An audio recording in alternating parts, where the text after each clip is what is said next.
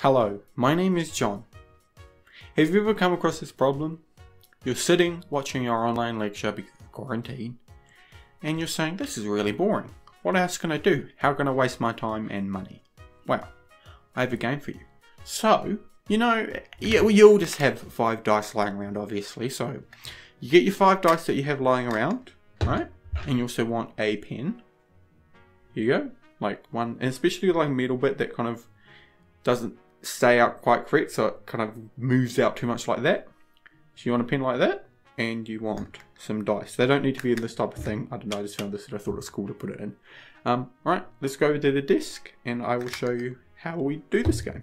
Alright, so what you want to go ahead and do is get your die, just put those there, and you want to get your pen as well, put that there. Okay, so what you're going to have is you're going to have 4 of these, and I'll just move this pen out of the way. You're going to get 4 of these. I'm going to take, okay, and you're going to go place them close to, I'm just trying to get this in the shot. You want to place them like this, like so, lined out, alright? And then what you're going to go ahead and do is get this last one and you're going to put it here. And I'm going to move this just so you can get a better shot of that. Alright, obviously doesn't make the loud noise.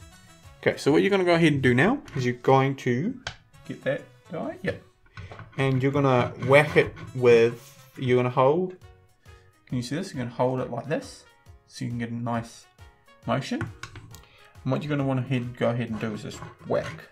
So what you're trying to do actually is you're trying to hit one of these die, so it's going to bounce off the keyboard. Also, you need a keyboard for this, so let's go ahead and try this. You can see I didn't hit anything, so I try again. I take that and I go a bit harder maybe. They went too far away and it probably made horrendous noise on the mic. Let's do that again. Okay, so you can see I hit this one here, so I get a point for that. I can take that away. Alright, let's try again. Sometimes you get these cool little spinning die as well, so that's awesome. Now if you're wanting kind of a different way to hit it, you can use the kind of the bouncy side, so like the gosh, I honestly can't remember what this is called on a pen, but this bit, right, use this because then it gives it a bit more bounce and it's not as hard. So let's try that again.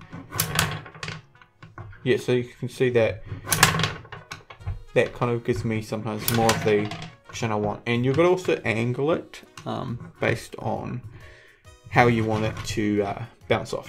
So let's try that again. Oh, yep. It's not, I didn't hit it as much as I would like to, but that is a win as well. So we're going to keep doing this, and that's a win. And then one more, let's try and get this one. Oh. Okay, so now that you've done that, what you do again is you do that, and you repeat until your lecture's finished. Yeah, or you take notes and be a good student. One of them.